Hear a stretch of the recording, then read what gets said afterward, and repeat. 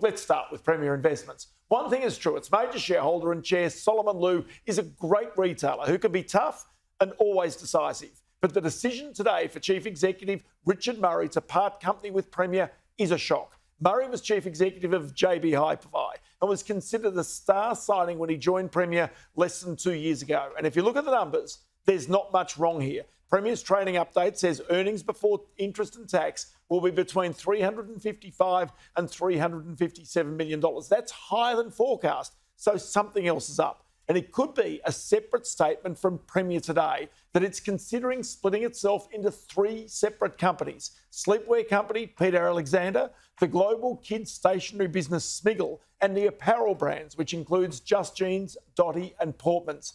You sense if that happened and he stayed, Richard Murray would end up running a much smaller business than he's used to.